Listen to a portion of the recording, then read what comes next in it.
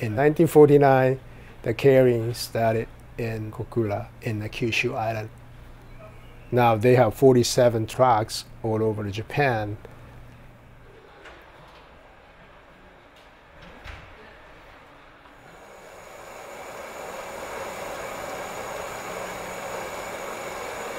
Leader is always leading, and then you could be leading until the goal. It happens a lot. One of the best technique too. Also, they don't crash. Leader don't crash. In Japan, those racing is organized by municipality, right? The city and the prefecture government. The reason is try to rebuild the Japan after the war. They have to fund the money from somewhere. That's how they started.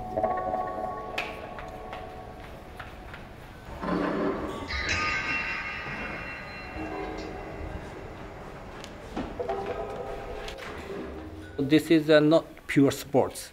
I think that this is very, very important things for understanding the Japanese Keirin. This event is for the, how do you say, big money for gamblers.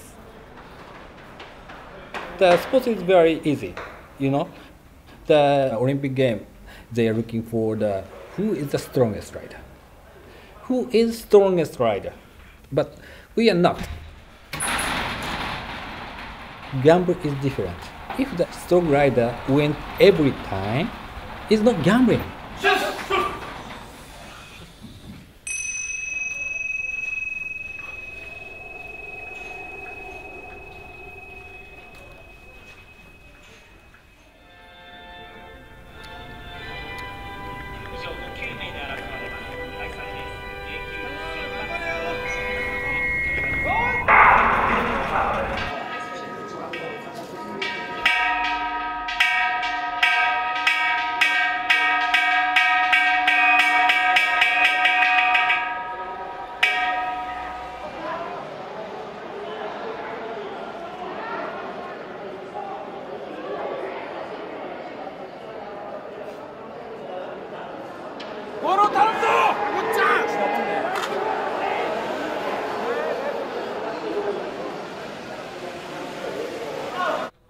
I was riding fighting style, drafting the best guy and then fighting with other guys.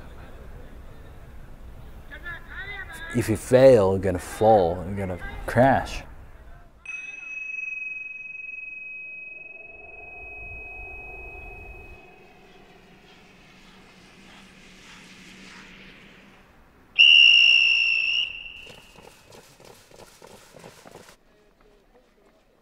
A lot of people wants to be there. It's pretty hard to get in. It took a long time for me, but I met a pro at the third year, and I love this. It makes me so excited.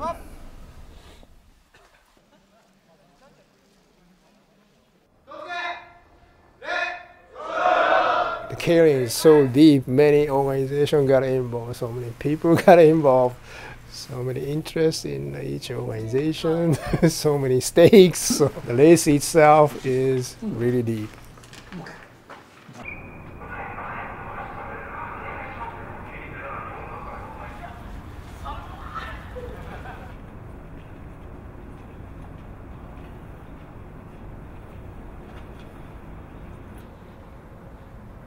Money betting in the Keirin is over 7 billion euro per year.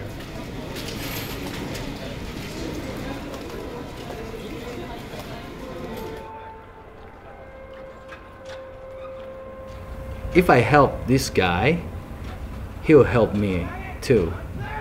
It sounds like a cheating, but it's not. You can't win a race by yourself.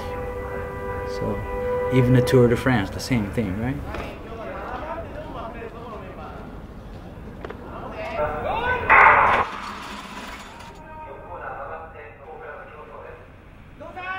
Of course, a strong rider, yeah, he's strong. But 2 or 3 weak riders, they make the groups, and one rider try to, how do you say, pushing. And a strong rider, it is very difficult to win. So we just permit a little bit infringement. It means that we permit the fighting each other, but we make the balance for the safety and gamble. But this is a very, very difficult question. I think there is no answer.